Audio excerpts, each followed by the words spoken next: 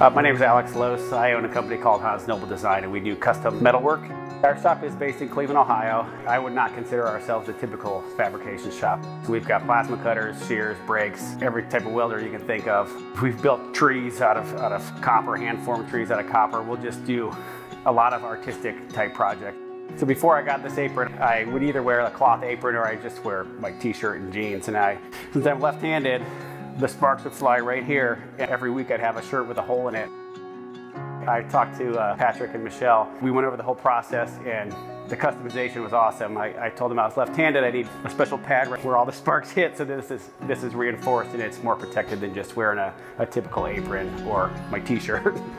Well, I use the apron to protect myself, and for 40 years I was a sheet metal guy and I ripped all my clothes up, and now I work with my son Alex and do heavier steel, and it still rips my clothes up, so these protect me, and it's worked real well.